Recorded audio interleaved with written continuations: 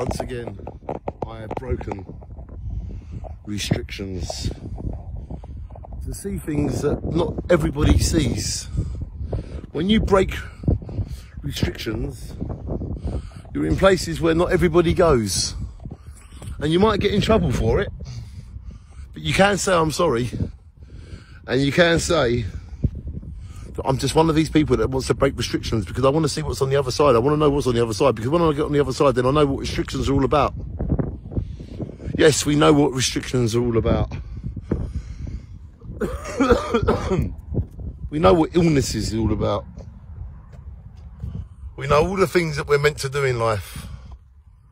Once we get to them places, we can then say, I'm sorry. But you do see what's on the other side, don't you? You come across another fence.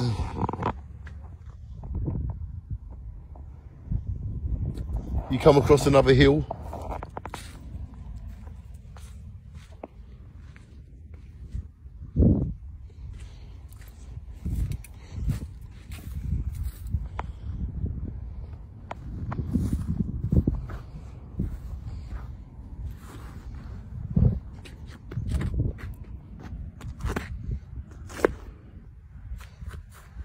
You can't live your life restricted all the time.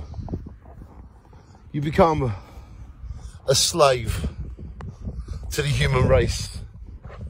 What about Charles Darwin? What about David Attenborough? What about evolution? Do you think all of them things came by sitting on a fence?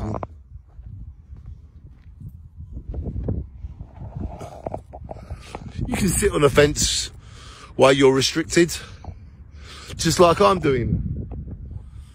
But it won't give you what you want in life.